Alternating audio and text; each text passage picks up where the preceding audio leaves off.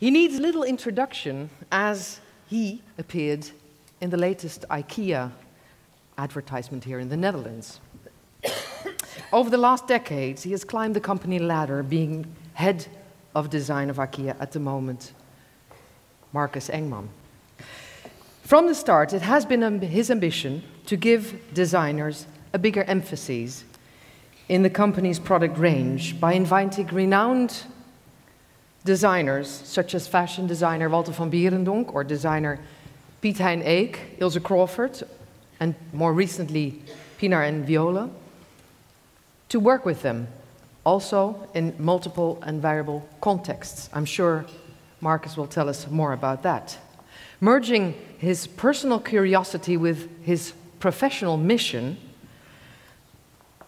we already heard it with Kuno, around the question how to make life better for every day, for everybody.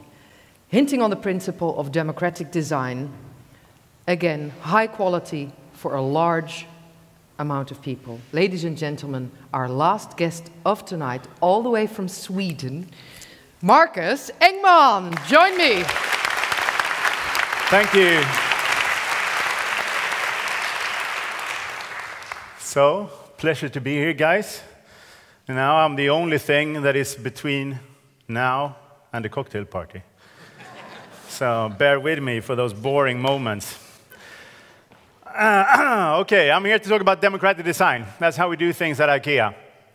And first of all, maybe it's good to understand how we work at IKEA before going into the design process.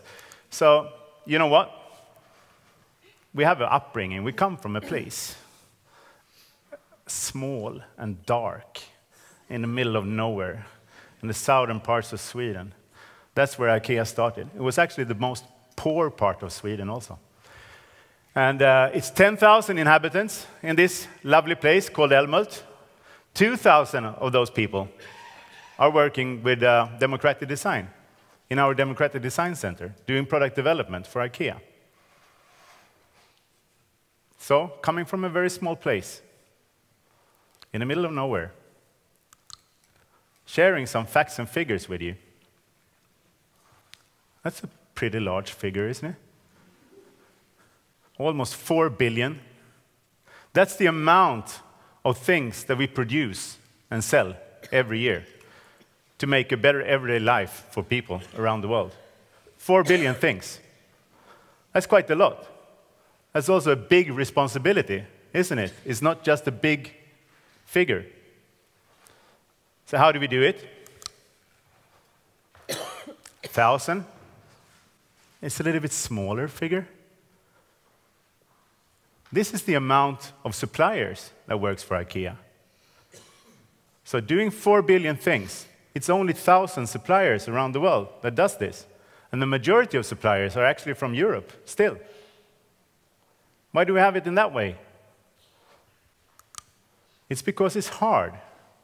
You know, if you want to change stuff, you have to learn each other's ways. You have to earn your trust. Then you come up to this figure, which is even smaller. 11. What could that be? 1,000 suppliers. 11. This is the amount of years that a supplier is together with IKEA, at least. So 11 years. The way that we do design is built upon long-term relationships. It's the only way if you want to change stuff. It's not just about buying stuff, easy wins. It's actually building up a long-term trust. Partnerships. That's the only way forward. 20. What's that all about? Huh? That's the amount of designers I have on my team doing 4 billion stuff. It's not very much, is it? We believe in keeping it small, actually, to have a brain trust within the company. So it's just 20 designers, of course. We have some designers, like the guys and girls that you were talking about, that we take in on contract also. But this is the core of the core. 20 designers working in Älmhult, Shanghai, and India. Most of them in Älmhult. 15.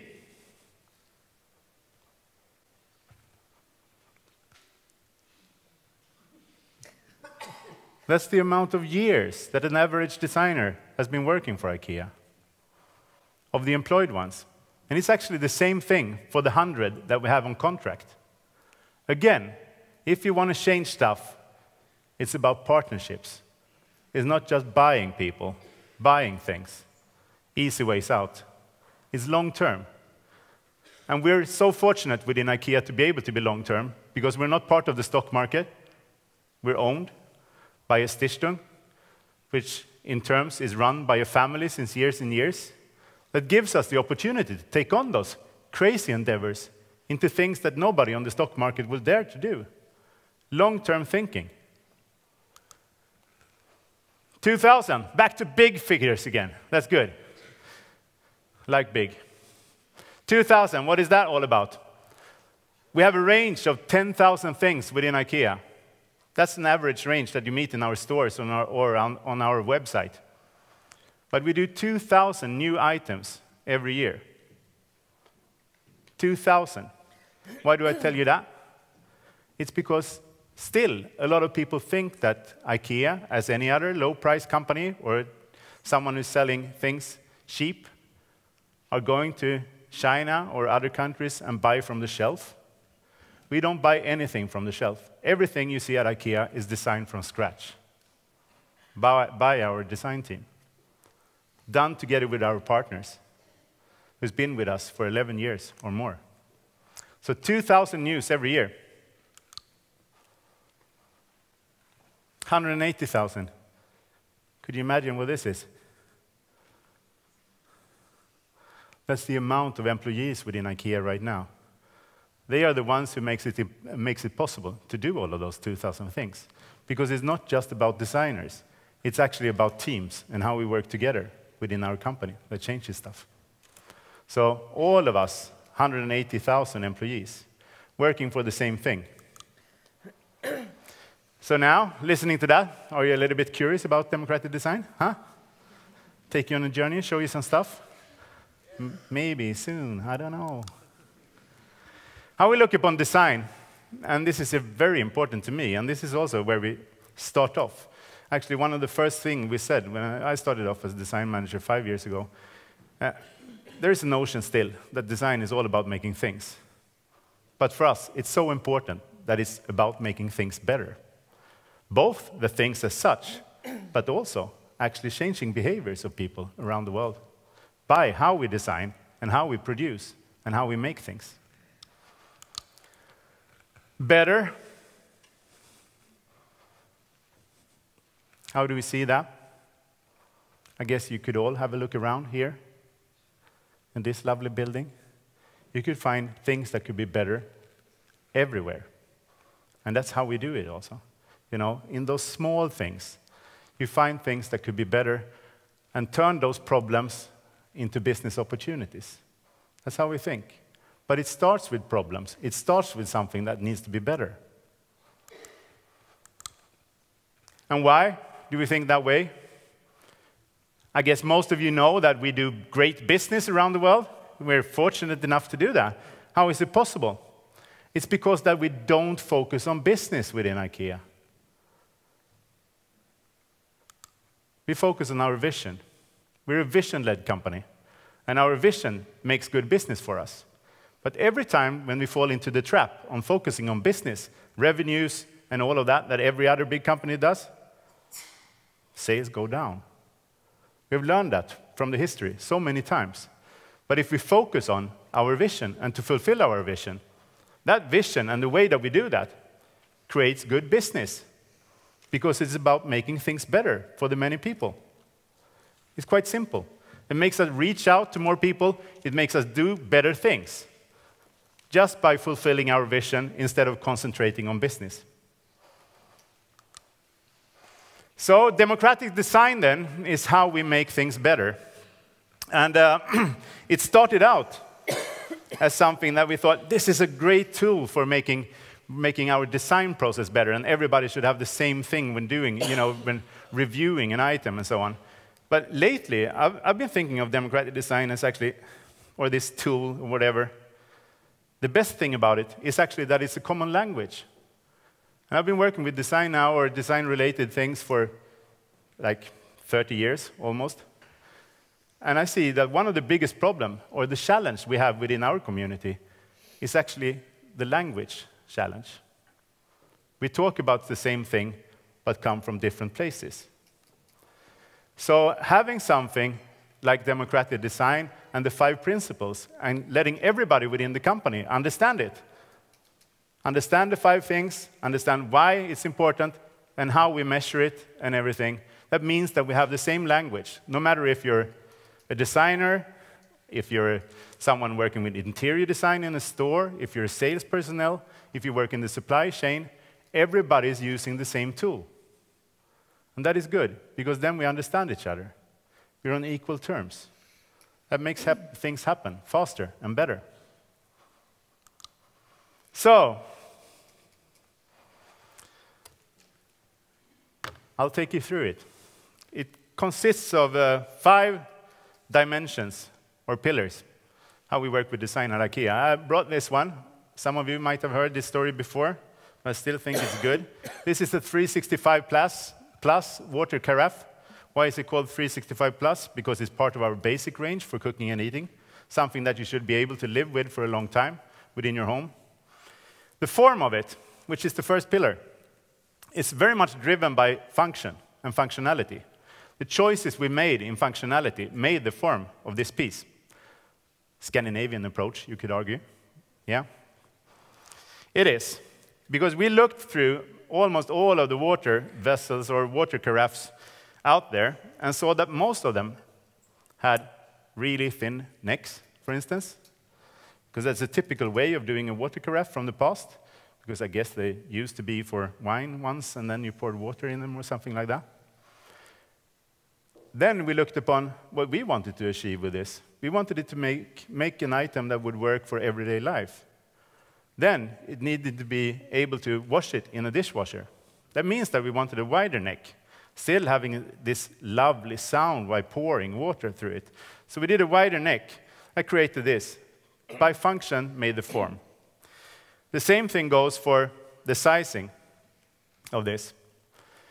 We saw that most people wanted it to be in, you want to have cold water everywhere in the world, except for China. They want to have 37 degrees. So it should be suited for putting ice cubes in.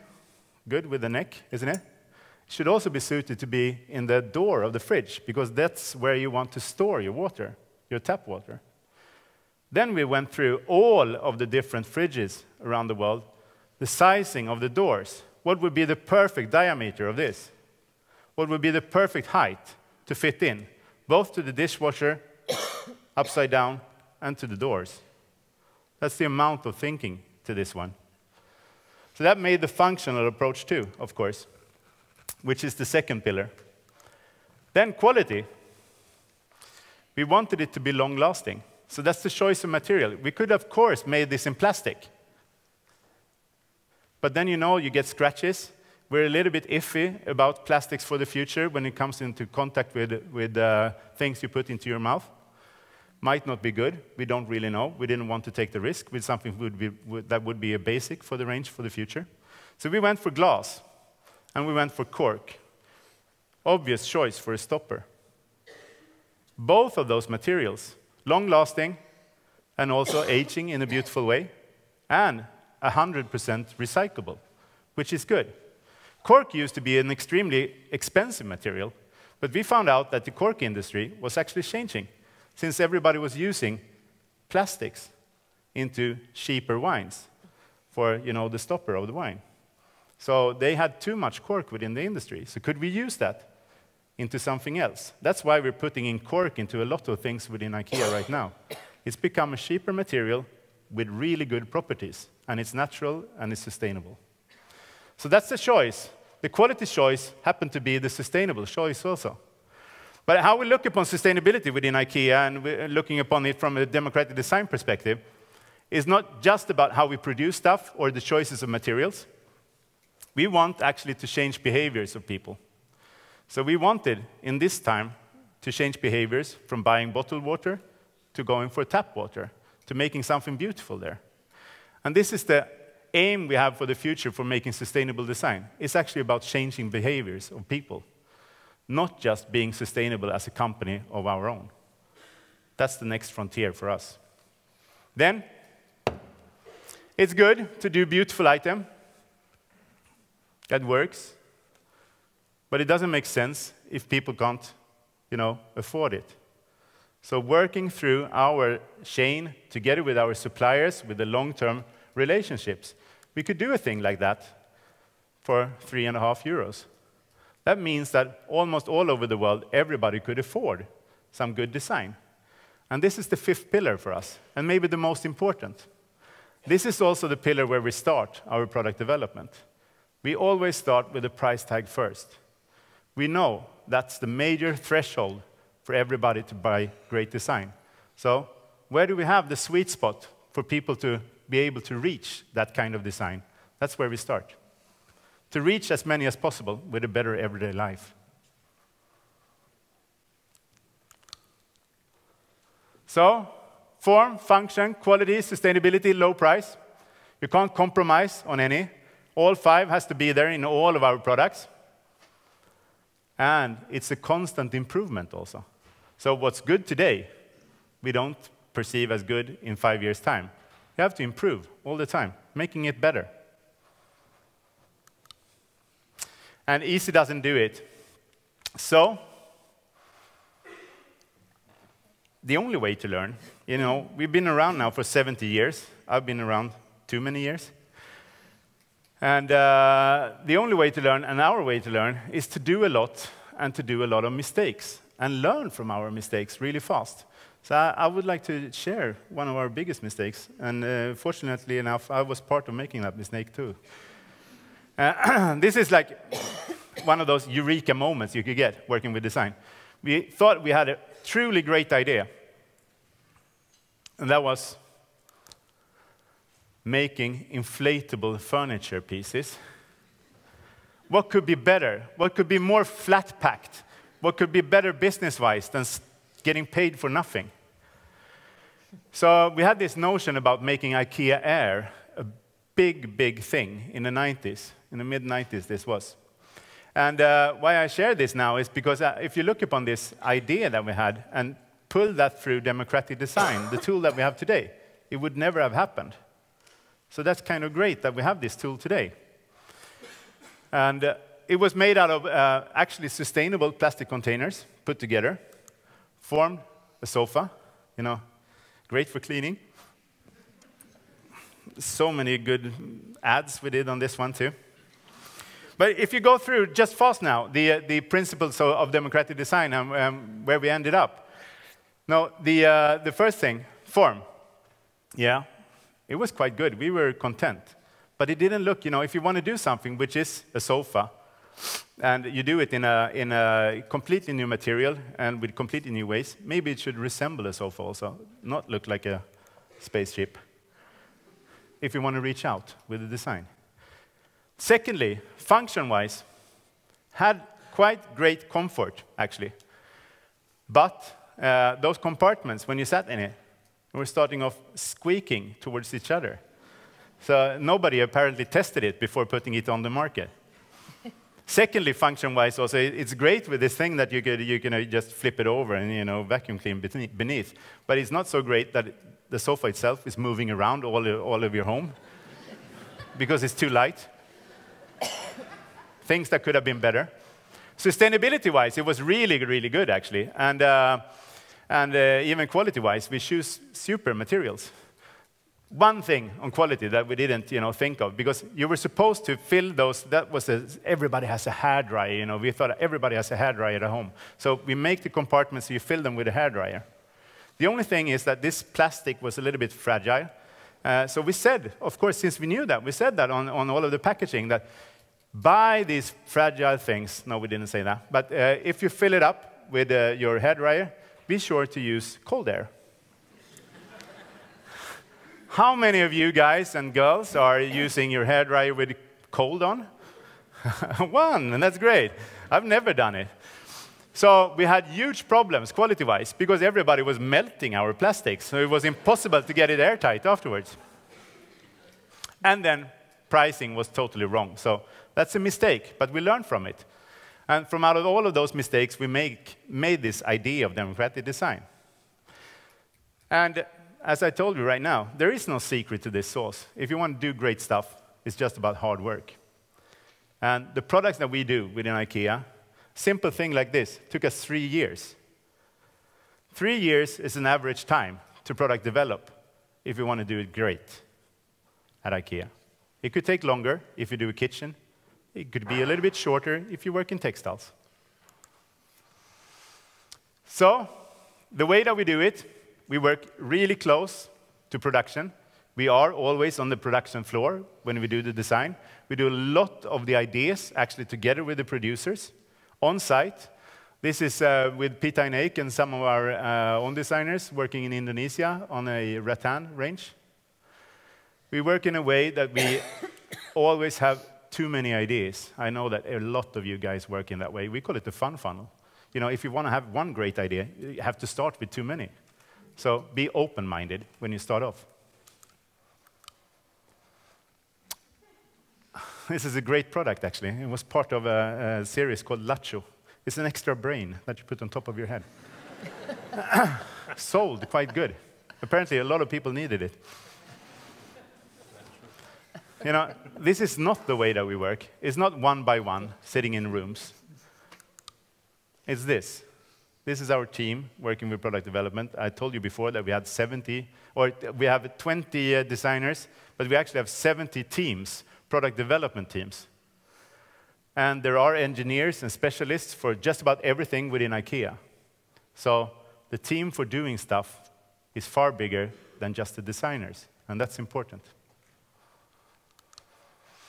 So we're curious about people also, not just production. To be able to do this, we need to be close. We don't talk about reaching people. We actually talk about siding with people, being there, more like anthropologists than studying through, you know, research companies and stuff. So we go home to people, we live with people, we visit them, I visit them myself. Everybody, 180,000 people working for IKEA, are visiting people at their homes to get to know the real problems and the ways that they are living. It's quite simple. It's being close to people's problems. That's the only idea we have. Right now, we're actually sharing it too. That could be good for you to know. That we put this together. Some of our findings, we have done 3 of them now, about life at home in like bedtime stories, what's happening in the bedroom, what's happening around cooking and eating. And lately, the last one is actually what makes a home. We wanted to know around the world what people thought was making their home. What are the most crucial parts? You know what? We found out something that we didn't really know. And because we're a very functionalistic company, so we thought it was all about functions. It was all about emotions. It was emotional needs that they wanted to fulfill, not functional needs when they thought of their homes. And that was the thing all around the world. No matter the size of wallet, it's the same thing. But visit this place. It's quite good, actually. lifeathome.ikea.com. Sharing, totally transparent, everything that we know. So now I'm already almost out of time, so I have to speed up, as I see. I have so much more to tell you. I was planning to share a couple of things that we have done, actually, lately, using democratic design and thus also making the world a little bit of a better place, sustainability-wise. It's a people and planet positive thinking that we have. So 4 projects. I'll do them super speedy. Are you ready? Yeah. First, trash culture. Ta-da! How to make furniture out of waste. Those are the lovely ladies of the team who made this happen. And this is actually all about waste mining. So how could we make real furniture from out of a circular loop? And we've made our first pieces right now, which is a kitchen front. So each of those kitchen fronts that we make in the series called Kungsbacka, you have one kitchen front is 25 PET bottles. Inside, it's recycled fibers also, so nothing which is virgin. So we do that from out of waste, from our own industries. What's waste when you do logging, that we put into this in chipboards. And you know what? it doesn't affect the price. That's the good part. So we could do this. Maybe this is the way to get the prices for the future. That's what we see. Working circular, working with this closed loop, is the only way to have resource efficiency for the future. And thus, the only way to get low prices for customers. Because there's going to be scarcity for resources. So we need to do this. It's not just something that we want to do. Beautiful mistakes. This is a great colleague of yours here in Amsterdam, Piet Eyck.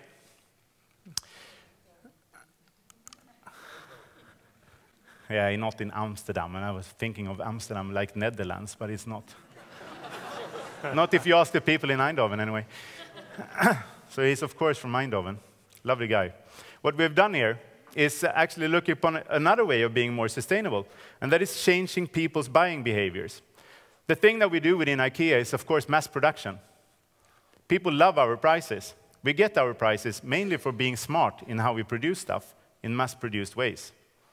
But the thing that is, that's a little bit in contrast what people right now say they want. They want things which are personalized.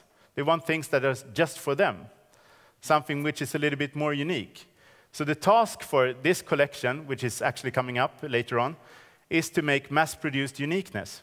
So how could we tweak mass production into every single item being unique?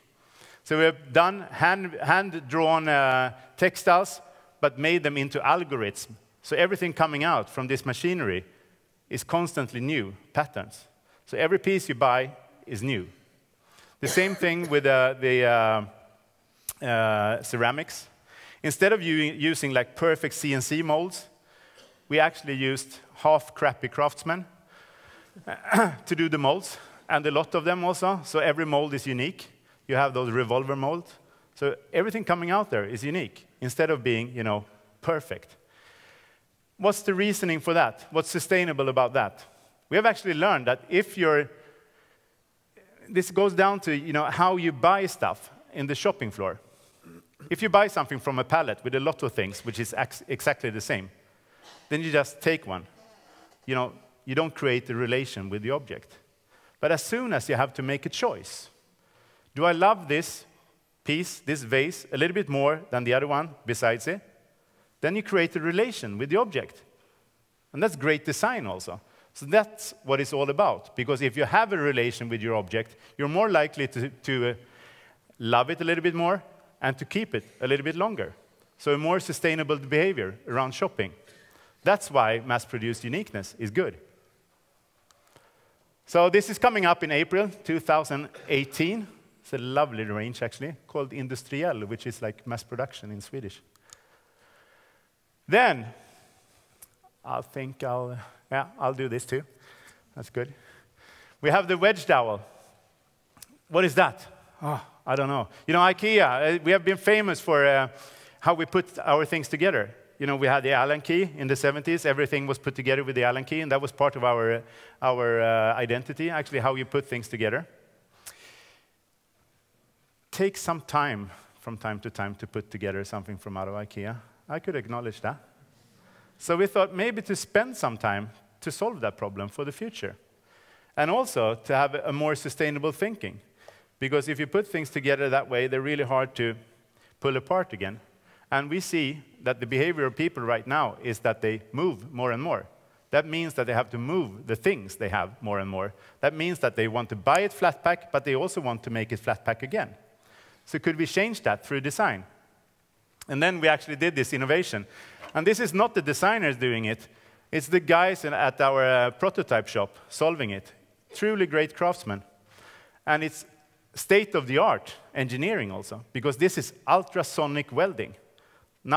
Or something which is unheard of when you talk about how you do furniture. That's like old school, how we produce furniture. Is the dowel like that? Put it together. Yeah. Yeah, if you do it in the right way, it's even better.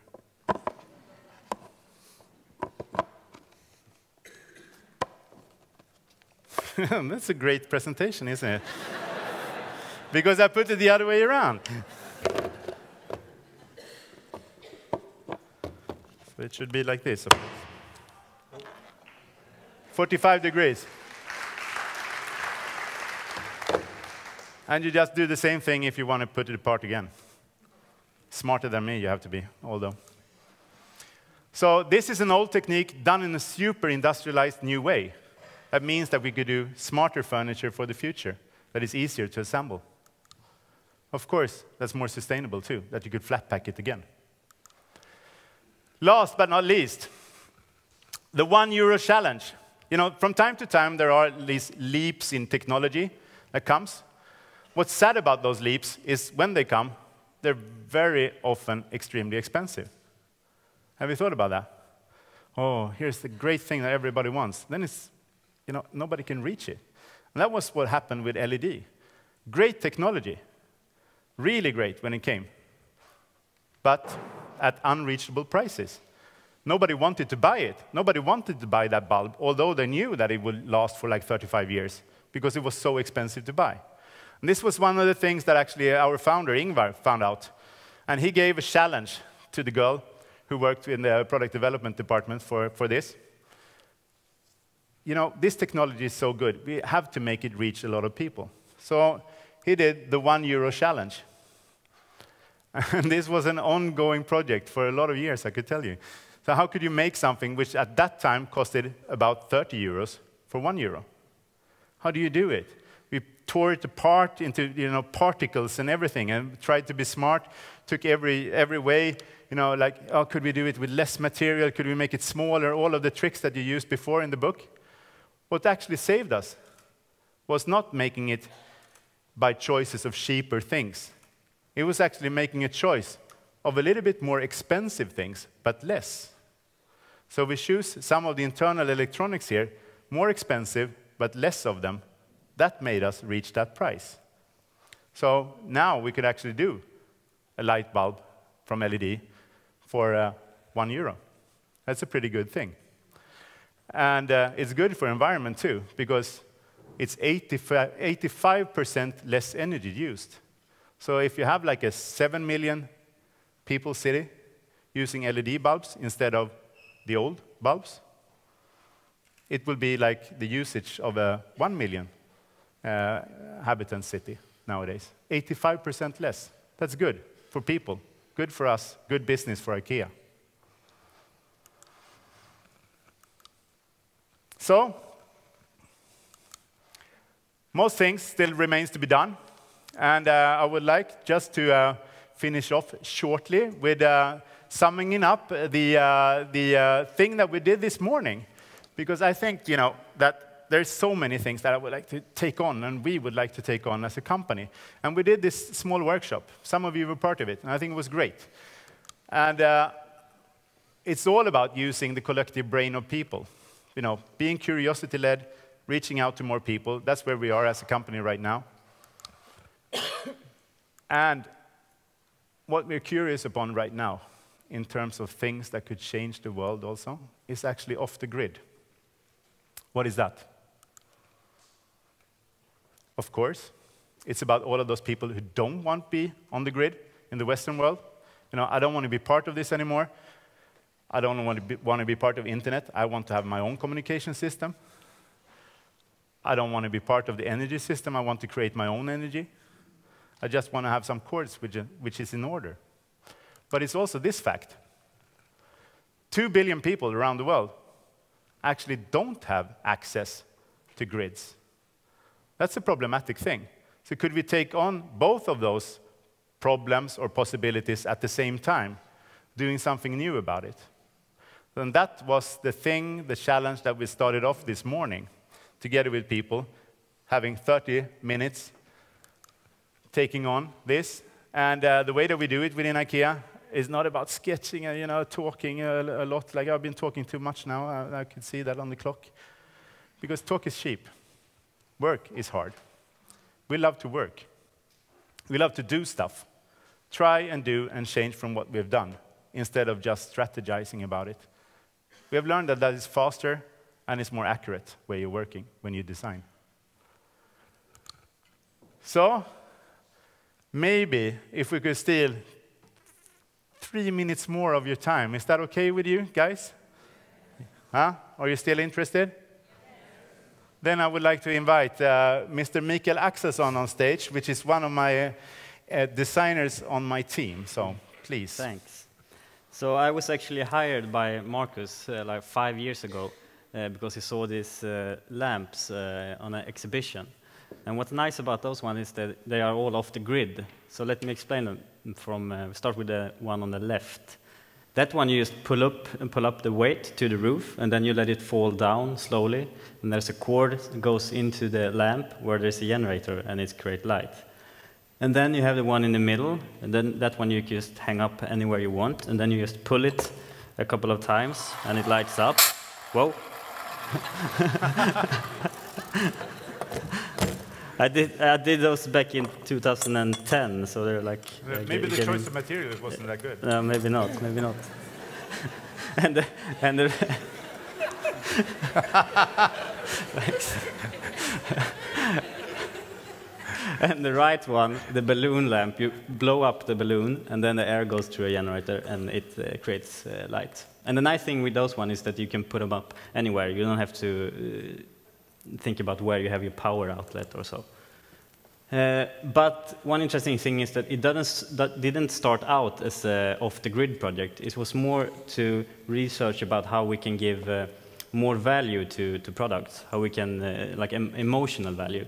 So I started looking into poetic machines and artists like Alexander Kaller and Tinge Li. And they did machines because they thought that the regular machines in the industry were only bringing death and that they were ugly. So they wanted to make nice machines that when you look at them, you get really mesmerized. So we choose to show everything within the lamps, the generator, and showing what is going on. You can see all the gearing, and you get really mesmerized by it. And this, yeah, so for the workshop, we wanted you guys that was in the workshop to work with this more mechanical way, and also not to use like batteries, because that's also one thing with this lamp, with the weight, that it doesn't need any batteries. Something fun about when you can work by yourself also, you know, instead of just talking to each other. Start off working. A lot of things happen. It was just 30 minutes. And yeah, you can see by yourself. Sticks, stones, paper, all of the crap needed. Came up with some great ideas that I wanted to share, lastly. Let's see if we put them into production. An electrical toothbrush, which is non-electrical without battery. Just turn it up. I think it's, you know, pretty simple, but a good idea. It's rechargeable, still. It's good for kids as well. Like you can turn it up for like 1 minute, and then it stops after 1 minute. And using everyday movements also, things that you do a lot in your home that creates energy, but harvest that energy. One of the things we see in sales in kitchens is actually that people want to have light inside of their kitchens. So instead of adding electricity to it, make the drawer do the electricity. It's easier, actually. So hands-on. Good idea. Then this, the poo machine. Super nice.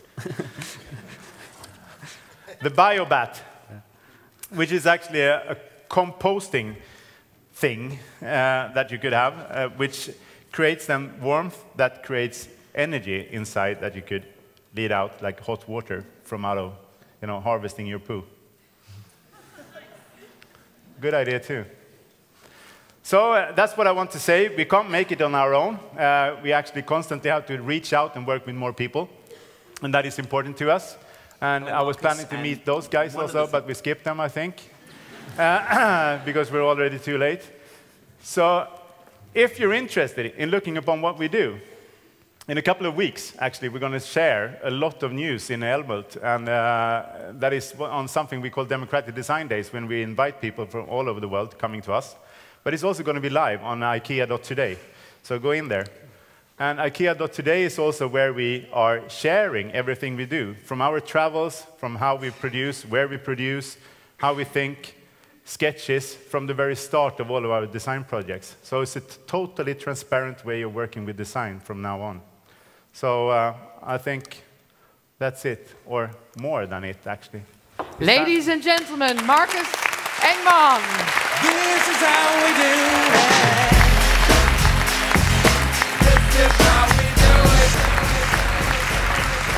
it. This is how we do it. Thank you, Marcus. Let's say a true modernist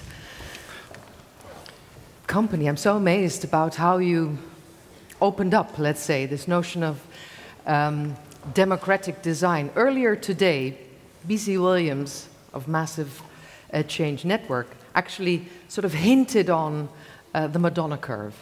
The Madonna curve is that you always have to be ahead already. So I was wondering, you've hinted on some aspects of opening up, truly making the design process open source, if you like, or at least that would be my question. What could be the next step in terms of communicating with all the people out there, bringing new ideas in? Obviously, you're very clearly being very transparent about how you do that. But I was wondering, one of the things that we've been hinting on is like circular economies through the lens of not user-driven, but not owner-driven, but user-driven. Is this something that you have been working on at the moment? The circular approach actually is something that it's one of the things that we dig into most right now. Yeah. It's a lot of hours spent on how to do that, because it's also the only way forward. If we need to, keep on growing to reach more people out in the world, not just selling more to the ones who we're already selling to, which is not solving our vision, then we need to be far more resource efficient. So circularity is one of the big questions, absolutely. Yeah. But then I think, sorry. Yes, that means the Design Council. Cool. The Climate Council has a... Who This is a may little I bit give like the word? All three? Yeah. It's like the Muppet Show. You have those... Inge. The grumpy guys up there. Huh? Who can I give the mic? I was wondering... Go for it. For this energy transition, we really need the masses to get along with us. And do you expect that with your democratic design, you can play a role in that? Absolutely. We talked about us doing 4 billion things, but we're also reaching out to more than 2 billion people every year. It's 800 million people coming to our stores. It's, I think, 1.4 billion people visiting our website. So it's a big responsibility, but it's also a big opportunity if you want to change things. Mm-hmm. Yeah. Anybody else? Otherwise, yes. I have one more question. Oh, go for it, Mr. Mayor. Yes, just to know if you can share with us what impact or which impact are you expecting from third dimension printing, design and printing, and your concept of democratic design. The future of 3D printing, yes. The 3D, it's fun. When everybody's talking about the future, everybody's always talking about 3D printing as the future. I'm not so sure. There's so many things still to be developed within 3D printing. The filaments, for instance, is not good for nature at all. So that's one thing. And it's too slow, and it's really small scale. So if you want to use it, you should use it in a way that means that we could mass produce, but mass produce uniqueness by 3D printing. That's smart. The smart thing with 3D printing is that you could come closer, so you get rid of logistical costs. That's good for everybody, and that's good for the environment too. So that's the good part of 3D printing, but still there are some years before it's going to be super big. Yeah. You're having the last question of today. Go for it. Okay, in Copenhagen we have our offices that we share the same ground with Copenhagen Fashion Institute.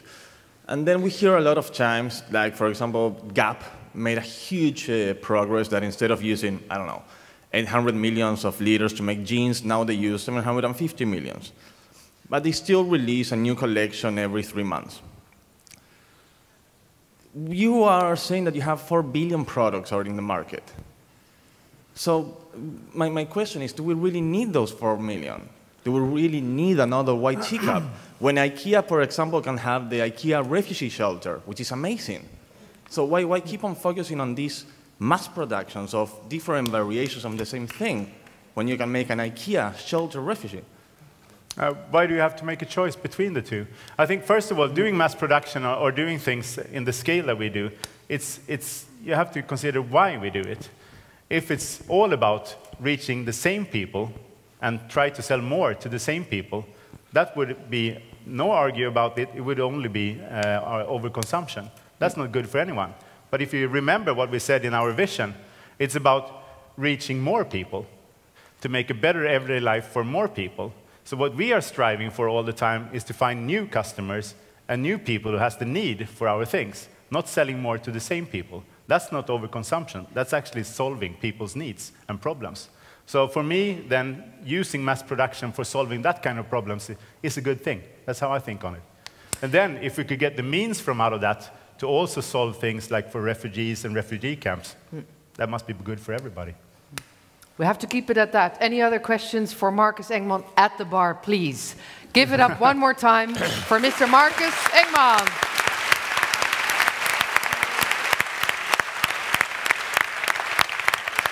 Hey, yeah. And as Saskia